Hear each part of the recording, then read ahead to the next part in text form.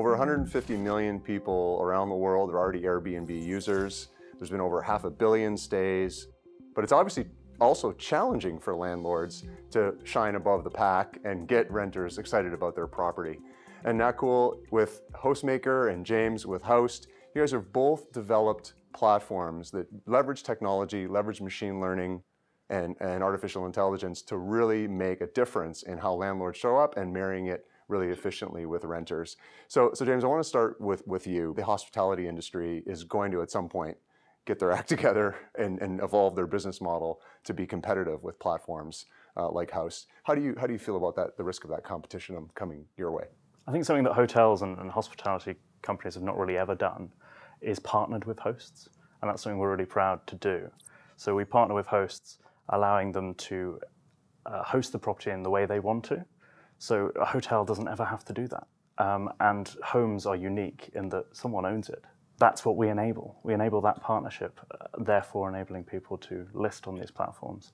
And that's something hotels and hospitality companies that already exist can't do. If you think about the homes industry or the vacation homes industry, it's a $170 billion business. And this has existed well before hotel industry existed.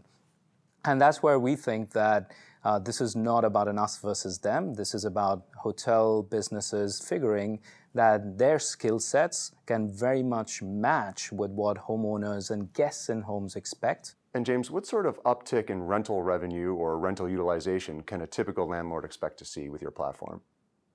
They can expect, versus doing it themselves, about a 30% increase in the amount they could earn. And the main reason for that is the dynamic pricing. So we have a machine learning algorithm that learns as it goes the price to list the property at to make the most money for that host. And it does that in a variety of ways and looking at factors such as the length of the stay, how long until the stay, the seasonality, the night of the week, various factors. And it really works. And there's so many levers there to pull in order to price the home right, and you constantly have to be on top of it.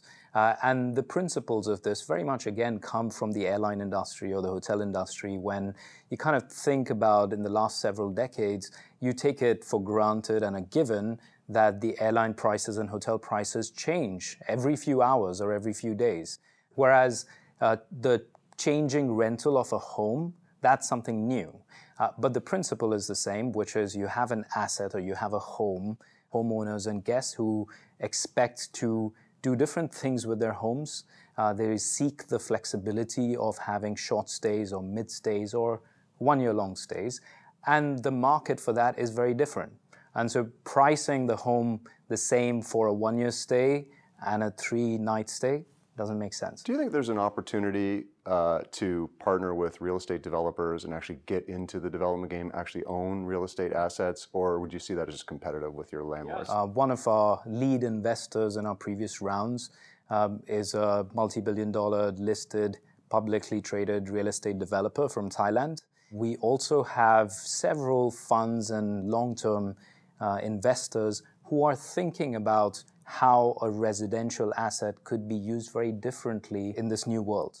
And so we are working actively with them and thinking about pricing, user experience, how the future of a home should be designed in order to deliver not just better rental returns, but more importantly, a better stay experience for the tenants or the guests who are staying in there.